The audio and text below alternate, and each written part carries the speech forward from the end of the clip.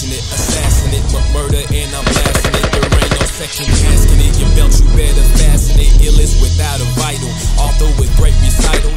So we back. We in the new studio on some movie shit, on some Hollywood, Warner Brothers type shit. You know what I'm saying? We done upgraded. Everything gonna be upgraded. And basically, I'm just gonna give y'all all the rundown of what to expect for season 2. Number of legitimate shit and legitimate motherfuckers that I fuck with that's about their craft. You dig what I'm saying? With season 1, everybody's seen it, you know what I'm saying? We traveled 5 different cities: Tulsa, Oklahoma City, Dallas, Austin, and New Jersey, you know what I'm saying? From everybody from A$AP Rocky to 50 Cent, you've seen footage of. We're going the distance. Over 5,700 copies passed out for free, you know what I'm saying? So we just going to step it up. We're going to try to push toward 10,000 this season and let y'all take this journey with us. So for season 2, for the first couple episodes, I'm going to get back to Tulsa because that's where I'm from. I love it. Northside, what up? 918, you know what I'm saying? Shout out to everybody from the Thug, 405, original Killer City. I fuck with y'all.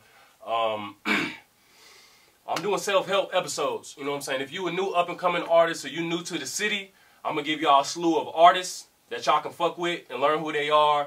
DJs, videographers, producers, promoters, you know what I'm saying? So you're going to come up. This is my gift to y'all. I'm paying for all this myself, all this equipment I paid for, and we're going to bless the game one time. On another note, what else can you expect outside from the self-help episodes? Man, we traveling more. We hitting South by Southwest up again, Memphis in May. We going the distance, going to different cities, you know what I'm saying? We're going to get them shows cracking back.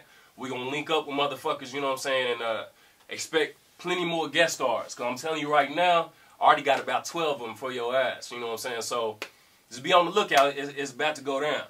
The last couple little treats, you know what I'm saying, so we can start off the year right with episode 1 on a whole another level above and beyond.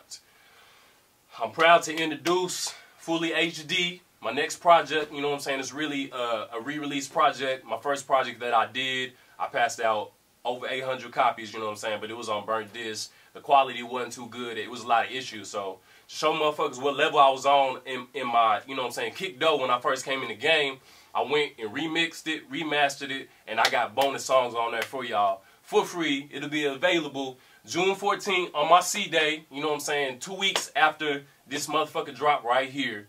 And the last little treat I got for y'all, some exclusive footage of DJ Infamous.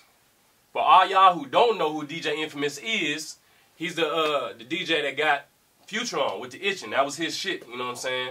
And his latest single he got is with Big Crit and Yo Gotti. It's something right. It's a banger, you know what I'm saying? So check that out and check the footage I got for y'all. It's also some self-help stuff for the town, so motherfuckers that's coming up can learn what they need to do to get on their shit. This is Working for Pleasure Season 2. Campaign vlog series, you know what I'm saying, the documentary, and I just wanted to bring it in right, you know what I'm saying. I'll see y'all next time.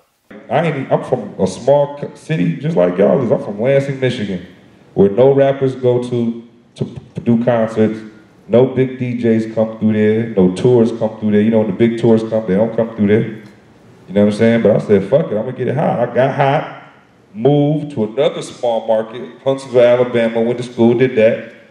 Beat that up till I couldn't beat it up no more. But then it's like everywhere I went, I became hot. Then so when I got to Atlanta, the formula it was the same formula I did in them other markets. It's just it was a bigger plateau.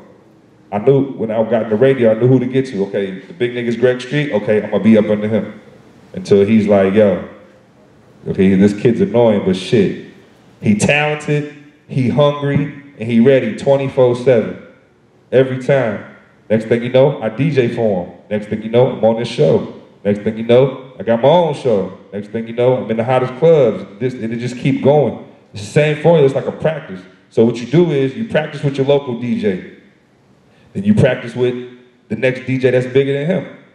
Then if you can get to the next DJ bigger than him, then you practice with him. So then when you go into all these other markets, telling motherfuckers you the hottest shit from here, then all the DJs are gonna do is be like, yeah, he is, he ain't lying.